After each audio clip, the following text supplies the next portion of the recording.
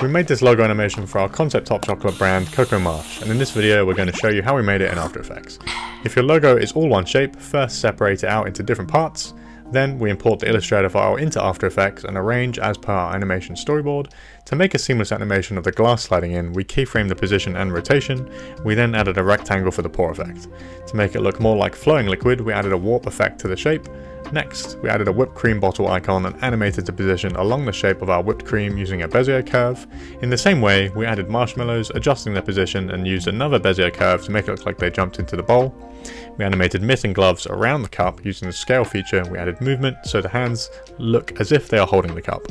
Then we added borders around the cup using the trim path feature to make it look as if it's being sketched around the logo, and added a rippling effect to the text to make it look like rippling liquid. Lastly, we animated the position and transparency of the text for a smooth transition. And that's how we made the animation.